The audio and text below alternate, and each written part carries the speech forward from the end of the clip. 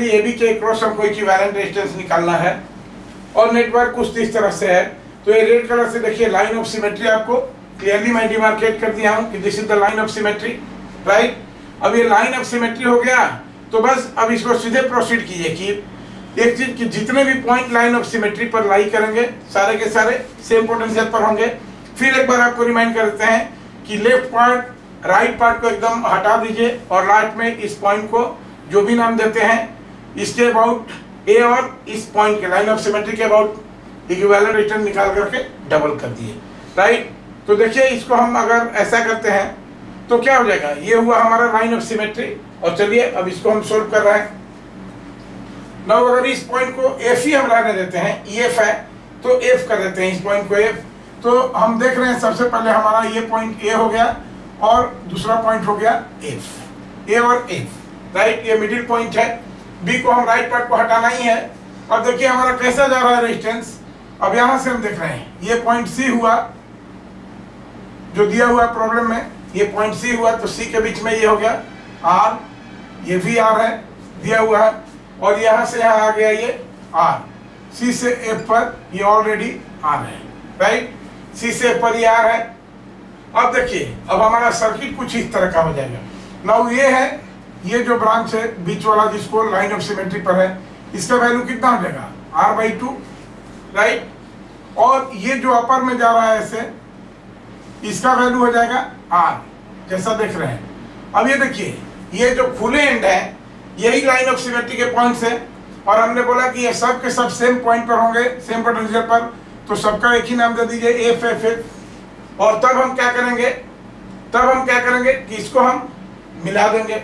अब ये इनको क्या करना है, हमारा बेसिक पर्पस है ऐसे मिला देना। तो जब इनको ऐसे मिला देंगे तो ये तीनों ब्रांच क्या होंगे, ये देखिए तीनों ब्रांच हो जाएंगे आपको पैरेलल में। तो ये देखिए ये आर, और जब ये तीनों ब्रांच पैरेलल में हो गए तो हमने अच्छे से ट्रेस कर दिया। ये आउटर ब्रांच हमको थोड़ा सा ये लग रहा है आर। अब ये देखिए ये तीनों ब्रांच सी से एफ पर 3 ब्रांचेज हैं और तीनों के तीनों पैरेलल में है।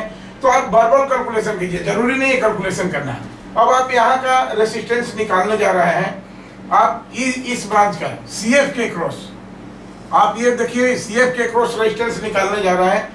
तो सी एफ के रेजिस्टेंस ए क्रॉस रेजिस्टेंस में क्या हो जाएगा, अब ये देखिए ये आर और ये आर पैरेलल है तो आर पैरेलल आर, पहले दो ब्रांच को लोअर ब्रांच और अपर ब्रांच को ले रहे हैं। आर पैरेलल आर क्या हो जाएगा r/2, वर्बली निकालिए, और r/2 पैरेलल r/2 क्या हो जाएगा r/4। तो अब सीधे देखिए हमारा ये पॉइंट हो गया, this is A and this point is F. ए और एफ के बीच में एक हो गया हमारा आर, राइट। और ये देखिए जो इंसर्किल किया हुआ उसका वैल्यू कितना हमने निकाला, r parallel r r/2 parallel r/4। तो r प्लस r/4, ये यहाँ पर ए से पर जो बाहरी ब्रांच जा रहा है ये होते हुए उसका वैल्यू कितना आया r प्लस r/4, और ये कितना हो जाएगा 5r/4। तो ये हो गया हमारा 5r/4। अब देखिए एफ के अक्रॉस हमारा इक्विवेलेंट रेजिस्टेंस क्या हो जाएगा। अब यहां से देखिए therefore R A equivalent resistance across ए क्या हो जाएगा, देखिए यहां से ए एफ क्या हो जाएगा आर पैरेलल 5r/4। तो प्रोडक्ट बाय सम, तो this is 5r/4 into are, product divided by सम। तो कितना हो जाएगा 5r और प्लस ये जब ये सिंप्लीफाई करेंगे तो 4r कितना हो जाएगा 9r/4, राइट। तो कितना हो जाएगा ये r/4 और ये r/4 कैंसिल हो गया, कितना बचेगा हमारा 5r/4। ठीक है, हमको निकालना है एफ के क्रॉस इक्विवेलेंट रेजिस्टेंस नहीं निकालना है, हमको किसके क्रॉस इक्विवेलेंट रेजिस्टेंस निकालना है, हमको ए बी के क्रॉस। तो अब हम क्या करेंगे, दिस इज 5r/9, तो देयरफॉर आर ए बी क्या हो जाएगा, देयरफॉर आर ए बी इसका डबल हो जाएगा, ट्वाइस ऑफ ये। अब ये 5r/4 है, right, sorry this is 5r/4 नहीं, ये देखिए यहाँ पर 5r/9 है, यहाँ पर 9 बचा हुआ, दिस इज 5r/9, 5r/4 नहीं 5r/9, देखिए यहाँ पर 9 बचा हुआ है, 4 तो कैंसिल हो गया है।